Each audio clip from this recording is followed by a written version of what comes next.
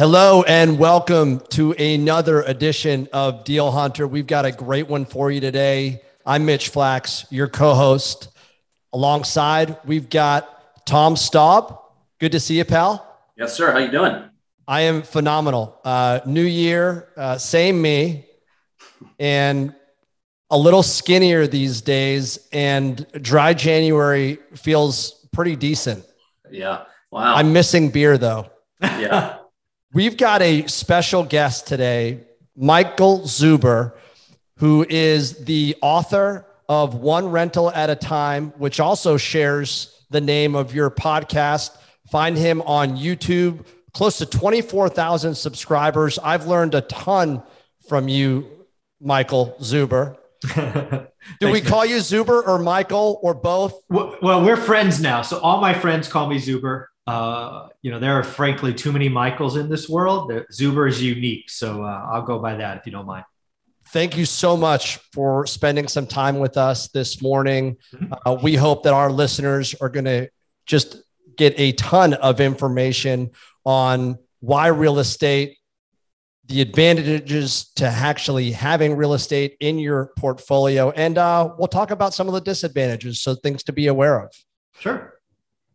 I love it. Well, one of the first things that, I think real estate, specifically as a direct investment, I think a lot of folks think that they've got access to real estate in their portfolio, perhaps from their home, which really isn't an investment, although it could be. A lot of people don't realize it really is probably your biggest liability, unless it's something that's actually income producing. But the other folks, I come from a Wall Street background, primarily in the distribution of financial products. And most of my clients still today are those financial advisors. And I think a lot of folks that think that they might have, exposure to real estate through some of those mutual funds that they owned or some tradable and non-tradable REITs.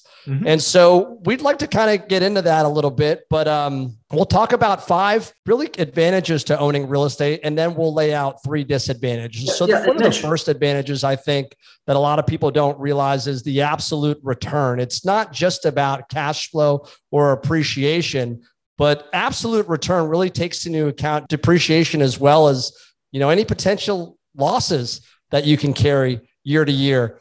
Guys, Tom or Zuber, what do you guys think about the absolute return aspect as part of the benefits of real estate? Yeah, I'll let Zuber comment, but we have to talk about his background briefly. So maybe like 30 seconds, Zuber, just give us a high level who you are and what you've done to date. Yeah, so my background is kind of the rat race on steroids. I believe you go to school, get a good education so you can make a lot of money. That's what I did. Got an undergraduate degree, got a MBA, made a bunch of money, but spent it all. I didn't get it, right? I increased my lifestyle as my income went up. I went ahead and invested in the stock market during the dot-com craze. Yes, I'm nearly 50. So that's where I cut my teeth. I turned $7,000 into 200, only to lose 80% of that in the crash. Because I became a speculator, but still called myself an investor. So some folks out there listening may be going through this for the first time today. It's kind of weird that we're revisiting this again as we go from a bull to a bear market where pain is ensuing. But after losing 80% or $160,000, which is more money than my family had ever seen, I go through a physical bookstore.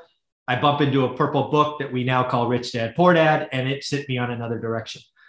So over the next 15 years, I built up a real estate portfolio while holding a demanding full-time job in a market that's 2.5 hours away. I've had property management since day one, no special access, all out of the MLS. Was buying starting in 2002, which if you know the real estate market means pre-crash. I got out of my houses at the peak because I was watching affordability, 1031 into apartments, raised a bunch of private money during the crash, and lo and behold, we replaced 2 6-figure incomes at the 15-year mark and have been given back since then. So I've been in real estate for 21, 22 years. So that's my background.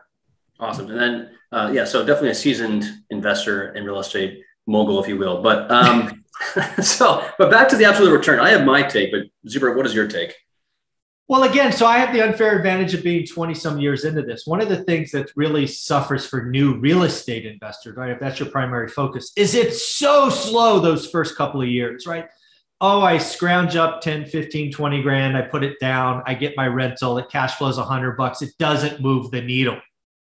You're right. It doesn't move the needle. And in fact, it probably won't move the needle for 5 years. I want you to plan for that.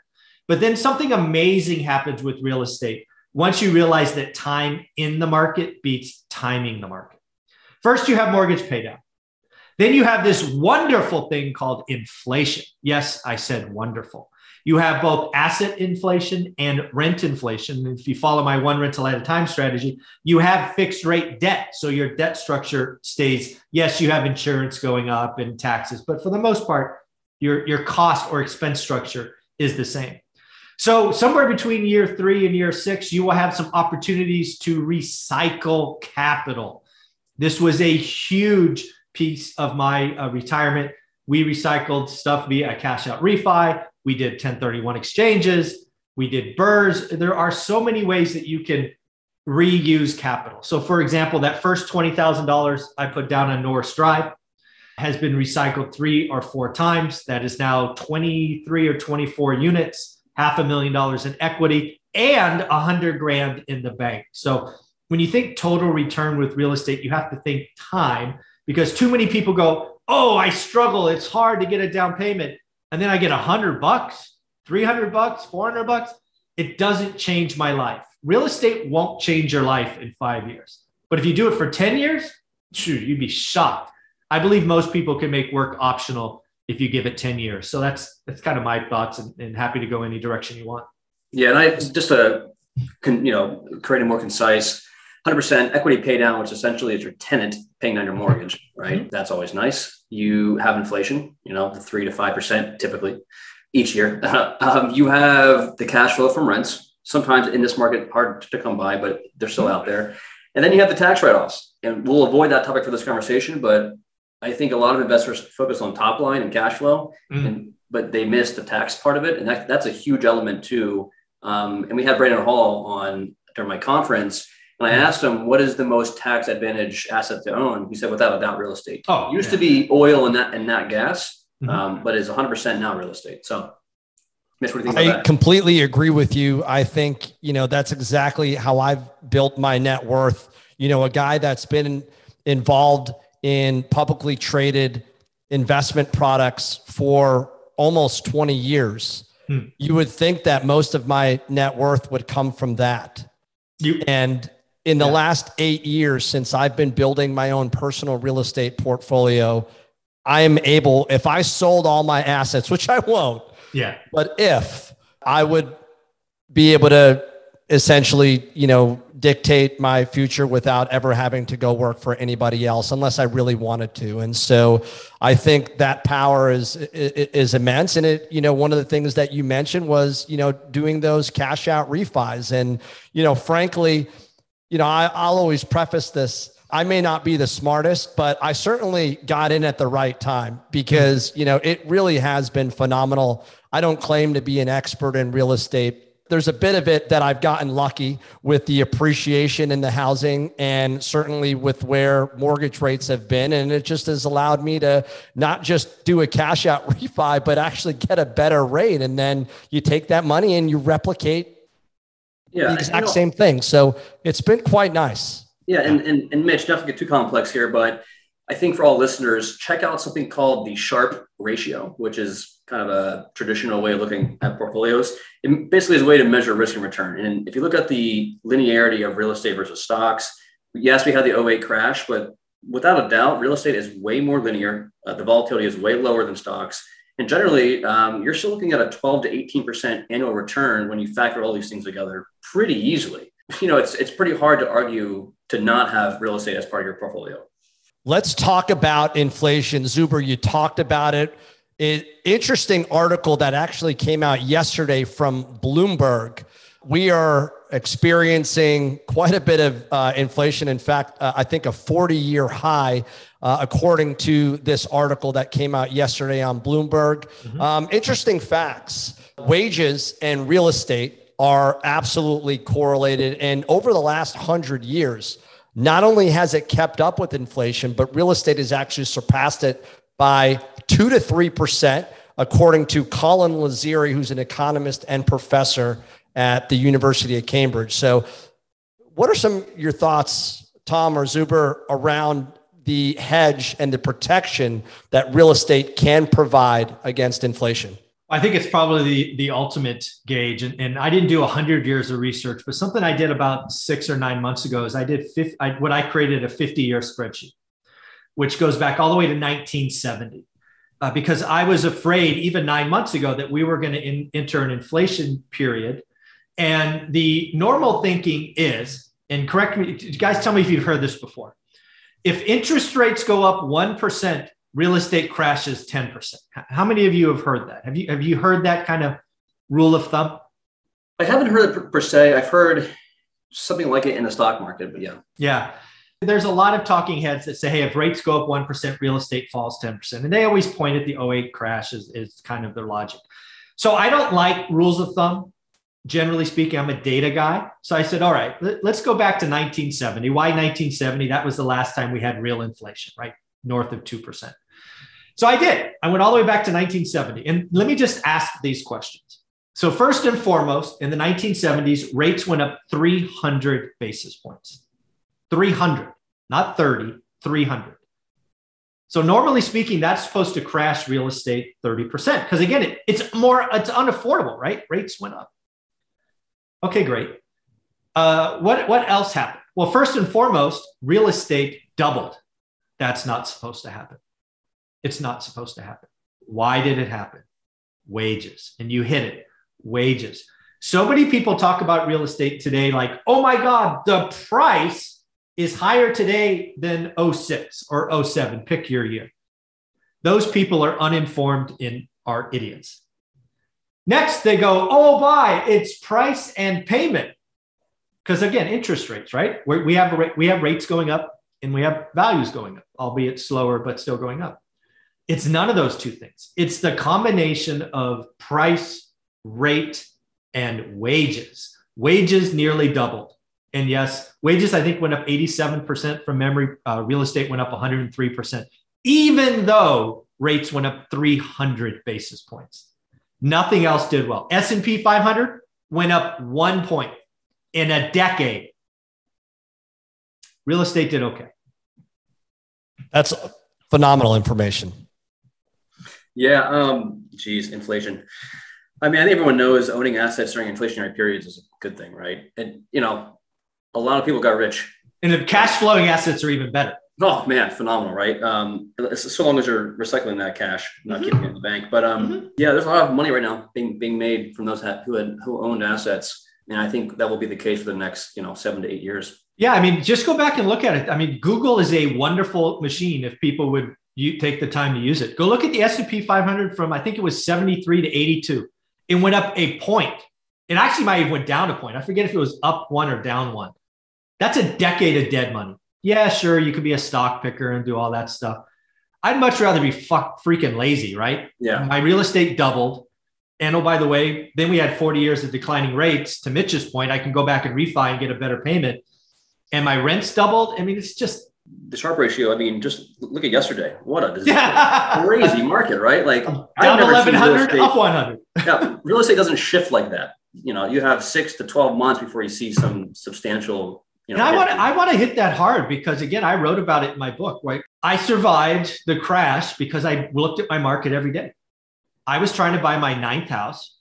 It was unaffordable. It would produce negative cash flow. So I looked around and I found small commercial units that cash flowed like crazy because they were underappreciated.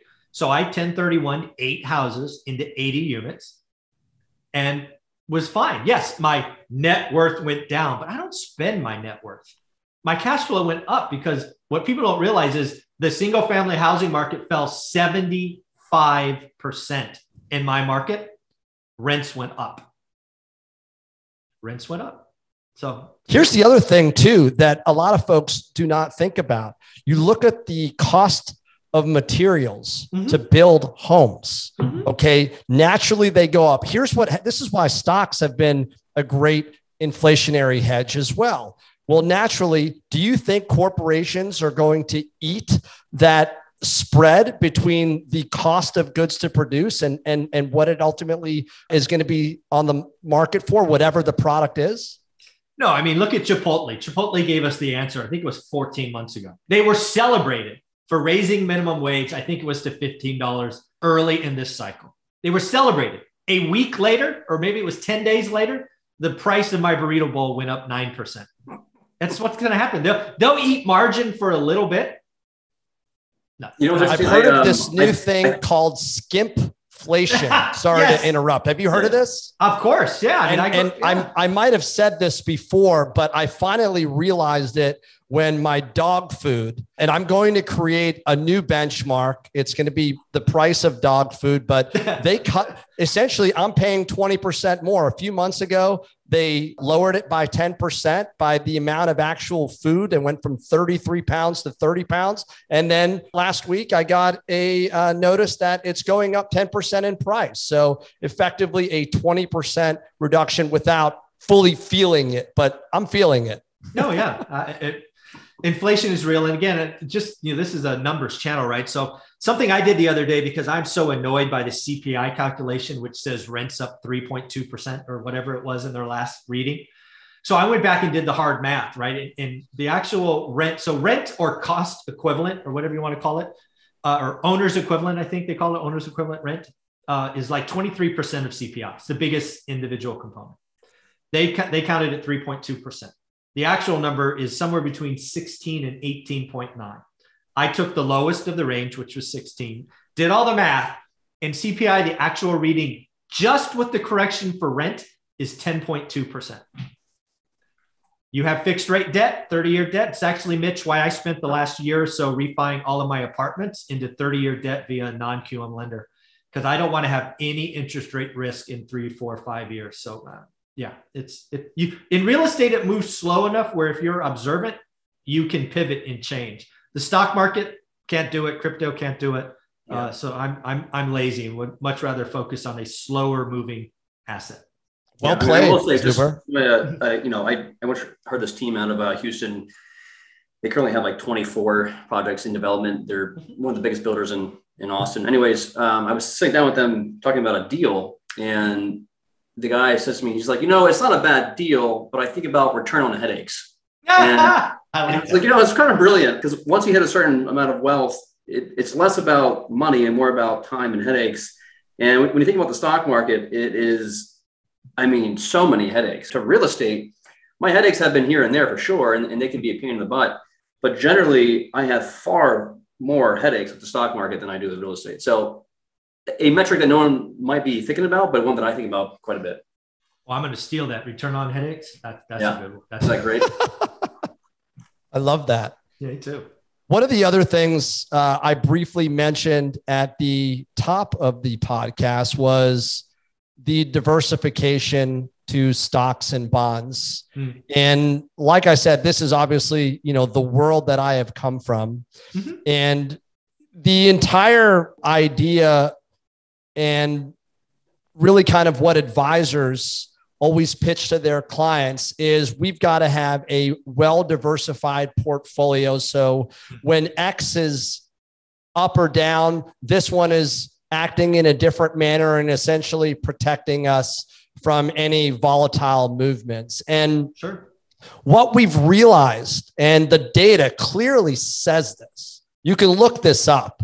Your advisors may be a little misinformed. They typically have what's called a style box, both in the equity and the fixed income space. So it'll look like a tic-tac-toe little chart there, and they'll have small cap value and small cap blend and small cap growth, and it'll go mid cap, large cap, and then really the same thing on the fixed income side with credit quality and duration. So how long those coupons are out there for. And interestingly enough, stocks and bonds, their correlation is right around 0.44. A correlation of 1, you move in tandem. A correlation of 0, you don't move at all. And then a negative correlation, you move in an opposite direction. And really what I've seen out there, some of the data is direct real estate, actually owning the asset class, is a 0 correlation. That to me really provides the diversification that an investor needs to mitigate that volatile, wild Monday that we saw yesterday. We didn't see any of that owning real estate. Granted, we also don't have, as of a liquid marketplace for that, but we didn't feel that. No, not at all. This goes back to the volatility, the Sharpe ratio. I can't hammer it enough, but when looking at any asset, risk versus return is got to be top of mind, right? In fact, just more specific to Zuber's world, when I get investors saying, well, I can get this property in this D-class neighborhood, 15% return. It's like, again, an extra $100 for a lot more headaches, so that's a volatile asset in real estate. But if you're buying good assets, fixed debt, as he mentioned, you hold it for 10, 15, 20 years, you're going to be doing just fine. Yeah. The other thing too, what I thought was always interesting, and this is the conversation, because a lot of what I do day to day is not just work with accredited investors. Most of my deals, I'm working with family offices, the RIAs in the space who are embracing direct real estate as a portion of their clients' investment portfolio. And, we always have this conversation. Well, I'm getting my exposure through these publicly traded REITs and even these non-tradable REITs like a Blackstone. But the reality is publicly traded REITs have a correlation of 45. You're almost getting the exact same correlation as you would in the bond world. So what real diversification other than, the headline and the name of your mutual fund or investment product that says REIT, you're getting exactly the same correlation. So when it comes to diversification, to me, it's diversifying the correlation of how these investments work together. It's not just the name, right? It's the actual correlation. And when you're actually building portfolios, the portfolio construction correlation is everything. Yeah. Now, the fact of the matter is you're not liquid. And I think that goes to really kind of understanding each individual investor and knowing what they can afford to not have readily accessible. Yeah. Mitch, also too, just to hammer on the point of cross assets, it's called cross asset correlation. If I'm correct, the most savvy portfolio managers obviously use this. But one of them, as you may know, is Ray Dalio. He has a great YouTube video about cross asset correlation. And he's all about managing that, that risk versus return, most commonly famous in his all-weather portfolio strategy, right? So it's an absolute tidbit that any savvy investor should be thinking about. So, but back to your next point, Mitch. I wanted to talk about liquidity because that is for some a negative, right? If you need fast access to your dollars, real estate's not your thing. Yeah, no question. And we'll talk a little bit more about the illiquidity of real estate on the second half of this. We'll kind of talk about just, the three disadvantages to real estate. And that's certainly probably, in my opinion, the biggest one. But one of my favorite parts, and I think Zuber, you'll be able to give the most amount of insight into this, but the benefits of cash flow when it comes to real estate and what that can do. And that kind of goes back to that Rich Dad, Poor Dad book, which was probably the first book that I ever read that was of interest, because most books that I read in high school or college, they were probably pretty boring to me. This one was the first one that grabbed my attention and said, holy cow. Yeah. And then it also validated everything they teach in school was worthless. Yeah, no kidding. There's certainly some missing aspects to high school and college. Yeah. So cash flow is the thing, right? If you want to be rich, you can get there, on Wall Street or an athlete or something like that. It's just an income number, but you got to keep working. Cash flow.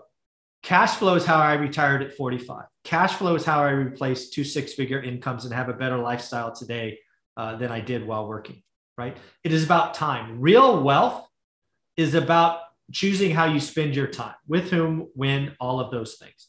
Cash flow does that, right? And oh, by the way, if you happen to have cash flow built on assets that are also like inflation adjusted and all of that, your lifestyle goes up. As you both know, there's this famous 4% rule, right? Spend 40 years working 40 hours and then live on 40%, right? The whole idea is build a $1.9 million nest egg in the market. That's what the most people think you need. And then you just live on 4% of that and hope you don't die or, run out of money before you die. That's one way to go. Why don't you spend 10 years building up a real estate portfolio, get fixed rate debt, and then let inflation be your friend? right? The only people that won the 1970s, and the 1970s sucked, just in case anybody was wondering. Stagflation sucks. Double-digit inflation sucks. But boy, if you own some real estate where rents went up and all these other things, and you had real cash flow, your cash flow at the end of the 70s versus the beginning would be astonishingly different, because you had the lowest of the lowest rates. You had the lowest cost structure, and all the cash flow, or at least most of it, would fall to the bottom line, and you were living pretty. So get in the game. It takes a few years, but yeah, it's cash flow is where it's at.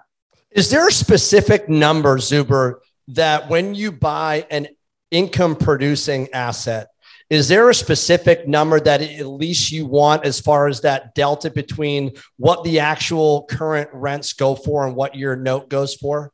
Or are you buying it all cash? I hope you're not buying cash with where interest rates are. No, I've actually went back to assets and took cash out. So no, if I can borrow at 4% and earn more. So I don't think about it as a rent number. For me, it all comes down to how hard my money's working. I call it yield, right? I treat every asset like a bond. It's just how my brain works. Some people call it cash on cash. But for me, that's what it is, right? And I've used the same spreadsheet to compare little houses with big apartments. I want to know how hard my money was working. I think there's, again, lots of rules of thumb out there that are just wrong, like bigger is better. Well, bigger is better sometimes. Bigger is not always better.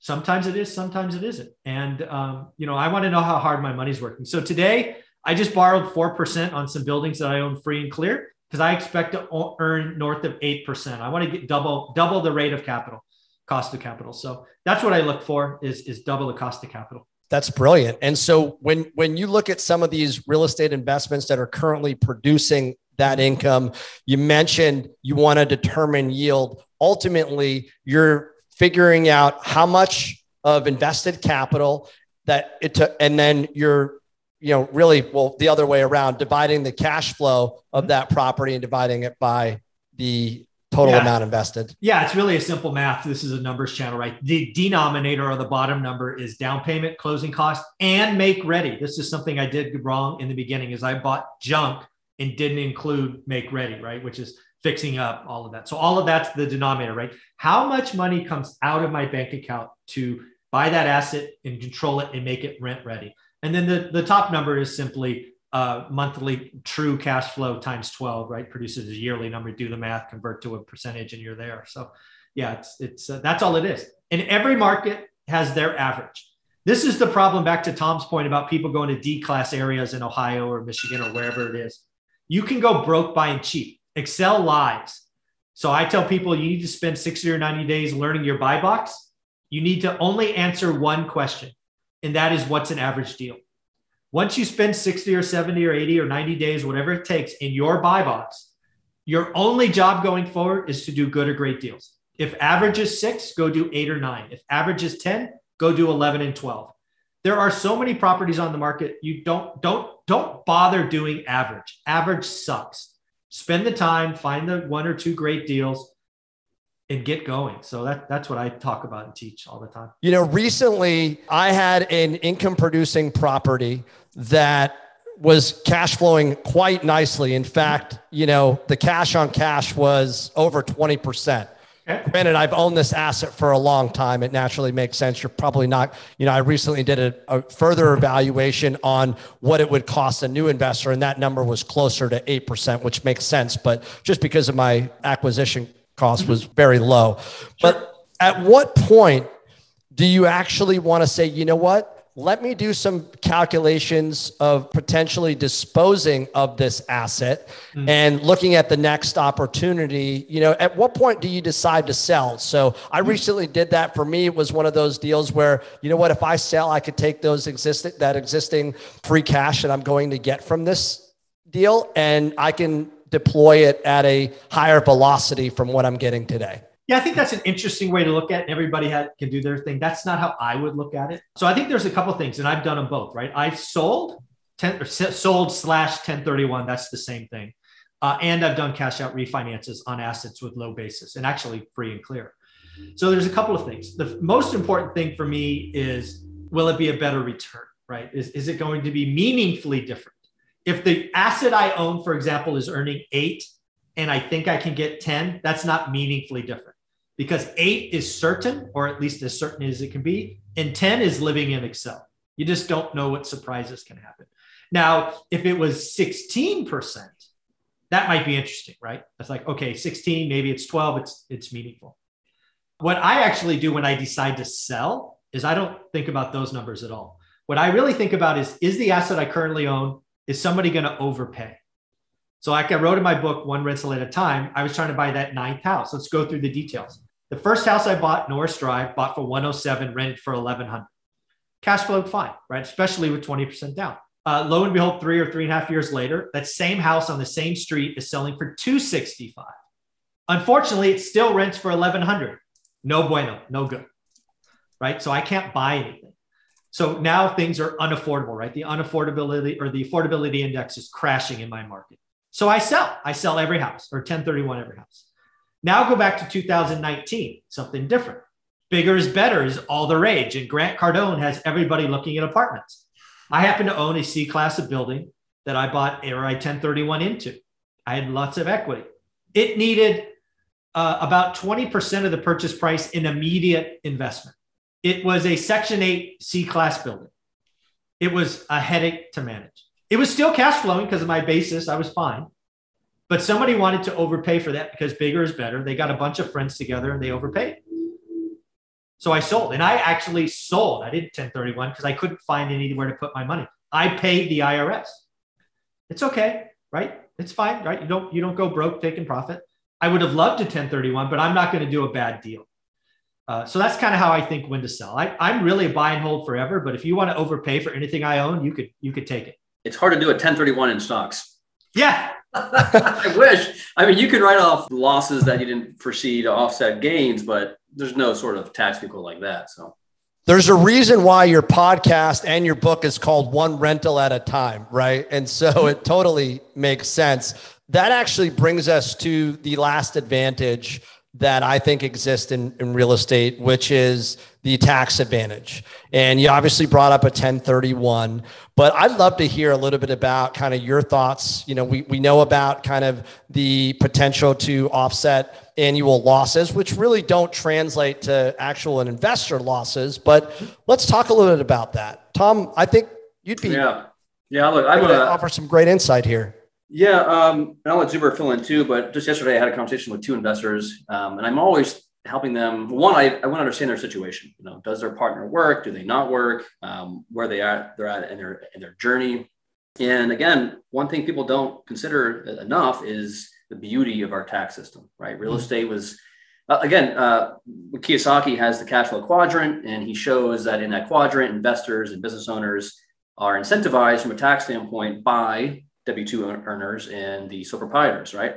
Mm-hmm. What that means is you get tax breaks, beautiful tax breaks if you own real estate. One of them is depreciation, and I'll let Zuber kind of hit on that as to how that's helped him in his apartment holdings. But it's absolutely a metric that any savvy investor has to consider quarter to quarter, year to year, and I'll stop there. So what I would say about depreciation, I would actually go back to what kind of Tom brought up, our tax system. If you ever needed incentive to understand real estate, know the fact that Congress collectively owns a lot of real estate.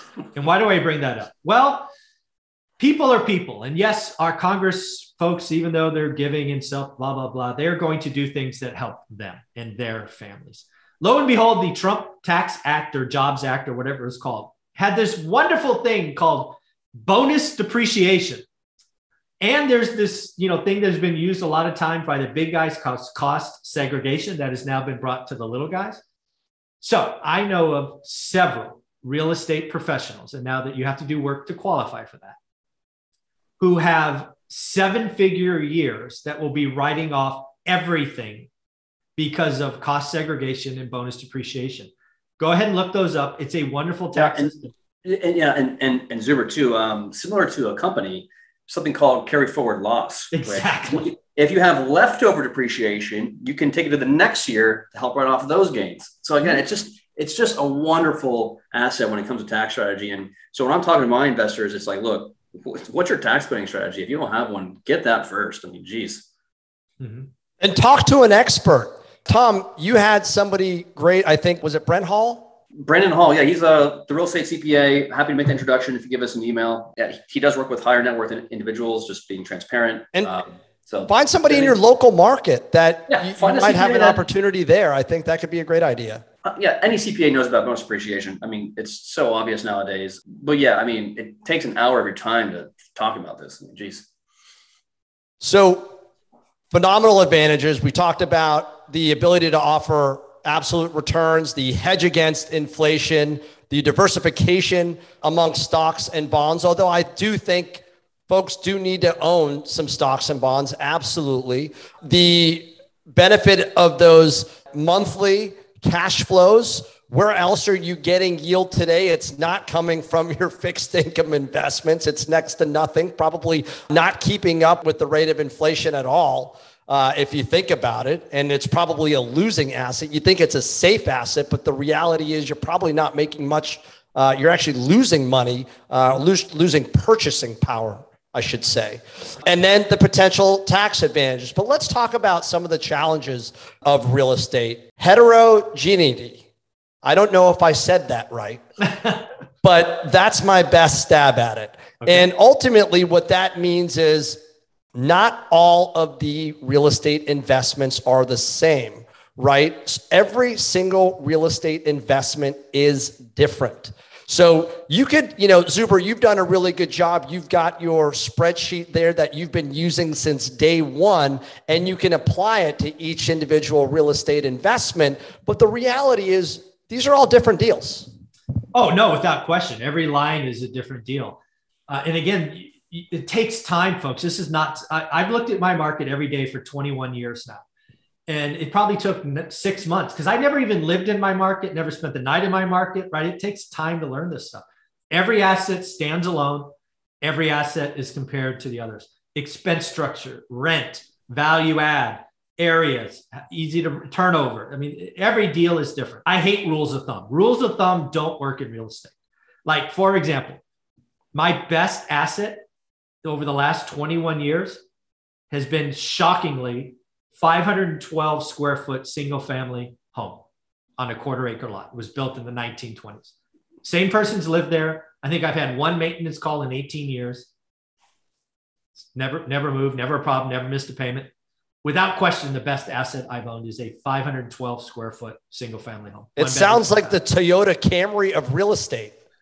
Believe me, if I only had one thing to buy, I'd buy all the little houses in my market I could. But thankfully, I could buy anything I want. Brilliant. One of the other disadvantages, I think, is what's referred to as lumpiness. And, when you go out and purchase any traded asset, like a stock or a bond or even crypto, whatever amount of money that you've got in the bank or liquid, you can go out and actually buy that asset. If I've got $100, I can buy $100 worth of a stock. It's not going to be much, but I can do that. I can't really do that in real estate. And so you do need to have a specific set amount, allocated amount to go out and purchase the asset that you want to purchase. Yeah, I mean, we'll even go one step further. A lot of people in the real estate game will poo-poo that, right? Because I technically have done zero down deals and all of that. So you can build your network, you can find these corner cases, and markets are different. That said, if you don't have an emergency fund set aside for real estate, you're going to go broke because bad stuff happens. Mother Nature is a pain. People break stuff. If you don't have an emergency fund, which is like real money set aside, you're going to lose your assets eventually. But no, I agree with you. The problem with the real estate is it takes cash to get started. Sure, when you're in the game long enough and you got a network and a reputation, you could do zero down deals. But people that pitch that strategy are being disingenuous. I could not have done a zero down deal probably for the first 8 or 9 years. Have I done them? Absolutely. I bought an apartment zero down. That's not something you're going to do as a rookie investor. And to sell that vision is to be disingenuous. So I agree with you. It takes some scratch, but that's part of the game, right? You got to sacrifice, live below your means. If you want to make work optional in 10 years, it's going to take work. It's your call. Yep. Yeah, I think those are great points that you made, Zuber. We talked about this before, and this is the most important consideration in investing in real estate, and the disadvantages is the liquidity. And obviously they are liquid. It's just not a daily instant liquidity as a publicly traded instrument. And so, you know, you want to put a house or an asset on the market, you know, it's going to take some time to find a buyer, although not much these days. I think I had an offer in 3 days. And then ultimately you're going to go through the inspection and the option periods of these different assets. And obviously the bigger the asset class, you talked about apartment buildings, you know, that option period now looks like a 60 or 90 days. And Tom, you look at some of the land developments that those deals that you look at, they're much longer. And so it's not as easy as just, you know, getting on your app and selling your investment. Although for the right price, I'm sure you could probably get daily liquidity. If I dropped an asset far enough, I'm sure somebody would come along and pay cash, and I'd have the money in my pocket tomorrow, and I probably just wouldn't command market value. Yeah. Well, this is actually a very important one, because you need to know yourself. So myself, right? I almost called myself Zuber in the third person. Boy, that was going to be weird. But so back to my stock trading days where I turned 7 into 200, then 200 into 40, right? That whole cycle. What did I learn about myself? I am an emotional investor. I don't have systems and processes. I'm emotion based. And that means I do dumb stuff. I was going to use a different word, but I do dumb stuff. So I've come to real estate, and it is not as liquid. So I have had moments. I remember one triplex that comes to mind, like 2016 to 18. We had 7 turnovers in a triplex. That's not good. Just some unlucky things and this, that, the other. If I would have had the same liquidity, I would have sold that thing, and I would have lost $100,000. Yeah, we kept it because I had to. I couldn't sell it. I didn't do this. I did. So I love the fact it's illiquid for me as a personal investor. I'm emotion-based. I know who I am. And the fact that real estate is illiquid is awesome for me. Yeah. By the way, Zuber, about the emotion thing, I'm reading a book by Malcolm Gladwell, if you know who that is, called Blink. And for all you out there, a quick plug. And it's surprising how an EQ person like yourself can make the right decisions without doing any of the analytics behind it. So it's worked out for you. So there you go. There you go. I feel better. Thank you. Super. I wanted to add, I love how you know thyself, and you can look at yourself and know that you act on emotions, and the fact that real estate prevents you from acting. And that, you know, from somebody like myself who comes and knows all financial behaviors and preach the right behaviors for other people, we're human. Yeah.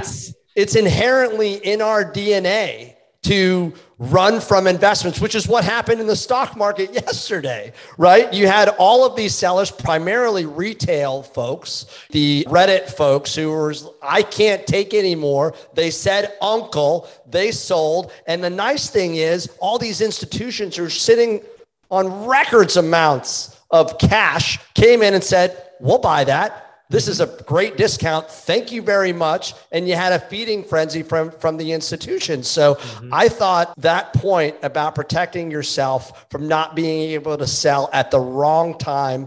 Yeah, I think we're human. So it's what we're going to want to do. Yeah. It's, you know, speed, money, emotions, mistakes, all these things we eat ourselves. One of the other things I'll say about this is if your portfolio is keeping you up at night, that's a sign. Yeah. And how many of you are staying up at night because of this or that? And if you're in crypto and you're trading on margin, I just want to say right now, you're an idiot, because you're going to get washed out. They're going to eat your lunch. Yeah. Yeah. You could have an expletive in front of that idiot as well. And that works for me. That's a technical term, only discussed. You'll find that in the CFA handbook. So, you know, one thing I did want to add to that is leverage, because, you know, real estate is highly levered. And, you know, when you look at most, you know, single family homes, for those folks that are building out those, you know, rental properties one by one, you're levered. And most folks are probably, you know, 75 LTV is probably a normal, maybe a little bit more, less, just depending on everyone's individual situation. But one of the things there is in rising market that we're in today, it works out really well. But when things go the other way, and eventually they will, real estate is an inelastic product, and eventually supply will meet the demand. It'll pass by, and just in a blink of an eye, it'll go the other direction. And things could get really ugly when you're levered. And, it is something that I think is another disadvantage that we didn't really mention, but we went there, and it could really hurt your overall portfolio. Well, let's talk about that, because yes and no. Mathematically speaking, sure, but it also depends on your debt. So we have to piece this apart. So let's first talk about residential. So 4 units and below.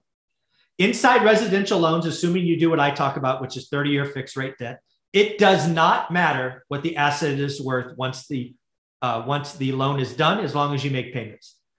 There were plenty of residential properties that fell by 50%. That were not foreclosed on because the owner was making the payment, right? They got to live somewhere. Residential debt, 30-year fixed rate mortgage wipes away that concern. Assuming you're getting positive cash flow, you're not betting on negative cash flow or appreciation. Assuming you're doing what I teach, you're going to be just fine. It doesn't matter.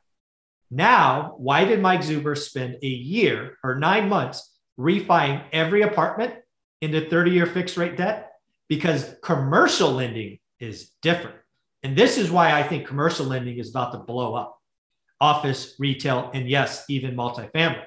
Because inside the commercial loans, first off, 25-year AM versus 30, which does affect payment. But usually there's 3, 5, or 7-year terms where you are forced to refinance. And if you refi into an environment with higher interest rates and flat or negative rents, your value calculation is going to be all wonky. And you may have to cut a check. And heaven forbid you're in an LP, in a GP, in a bigger property, they could come to you and do a capital raise. I am not touching any of that junk, because there are stupid deals being done today. That I'm like, what are you guys doing? Zuber, by the way, so an analyst that if you're into real estate, you should be watching is Ivy Zellman. She's been hitting some taglines recently that are more the pop culture sort of research. If you look at her real research, her biggest scare right now is in the multifamily syndications. Yeah, it should be. It's crazy. 100%. To your point, their pro formas, they acquire the property, at a 8% cap. They go to sell at a 5% cap. Not a huge spread, right? And their debt structure was probably based on a 4, maybe 5% rate. Well, that's going to go to 6, 6.5, maybe 7% now, right? So that spread probably collapses. Very risky. 2, a lot of these loans, again, single family, non-recourse. They can't, if as long as you're paying the payments, they will come after you. In commercial, they will come after you. Recourse is a real thing. Now it's becoming less and less, as I'm seeing in my deals. You can have these bad boy carve outs, as they call it. But in general, recourse loans are still a thing in commercial. And to your point, they will come after you to liquidate the asset if they need to.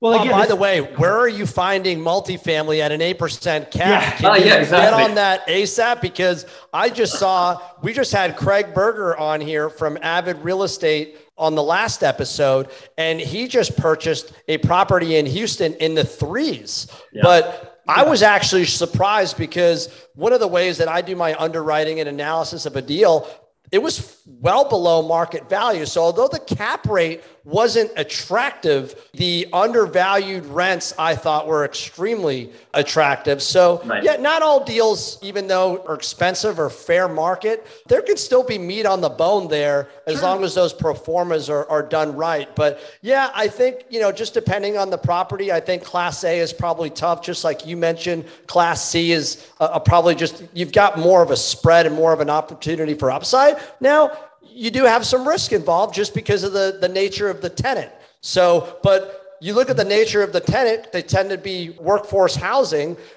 But then you look at where we are with how tight we are in the employment markets. And the fact that those folks are probably going to have a gig and they're probably going to start making some more money. Well, so these are all things we have to watch out. So again, if you're getting 8 caps today, go nuts. I've actually seen deals in the under 4 because I'm an accredited investor. By the way, totally for example. Yeah, I know. I haven't seen it either. Let's pick on Tom. Yeah, I haven't seen it either. You're that guy today. We're picking on you. But I've seen some very dangerous things. There are some deals that I've out there that I actually think we're going to go into a recession and unemployment's going to turn around. So the fact that we're at 3.9 today, participation rate, all that. So I don't know that into this year or next year is very good. I think we have a recession, but that's a different story. If your GP is buying something sub 4 and telling you the exit is to get the cap rate to 2.5, run away from that deal. Yep. Run away. Totally. And there are people doing that. I have seen presentations where they're going to take an asset at 4 and their plan is to get the cap rate down to 3.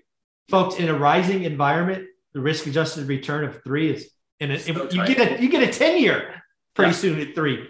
And this is why Ivy Zellman, famously known for her call of the '08 crash, is so scared of that market. It's like, it's just too tight right now. Way too much risk. Too much money.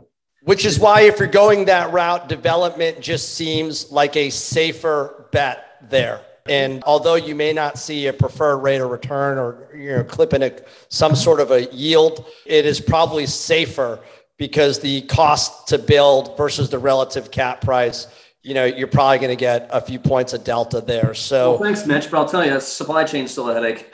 Yeah. Well, hey, supply chain and permitting, it's never fun. Yeah. Guys, this has been enlightening for our listeners. I hope that you go out and listen to Zuber one deal at a time. Rental at a time. Sorry. It's all right. Guys, go listen to Zuber. It was a pleasure having you on here. Tom, it's always good seeing you. Till next time, thanks for listening.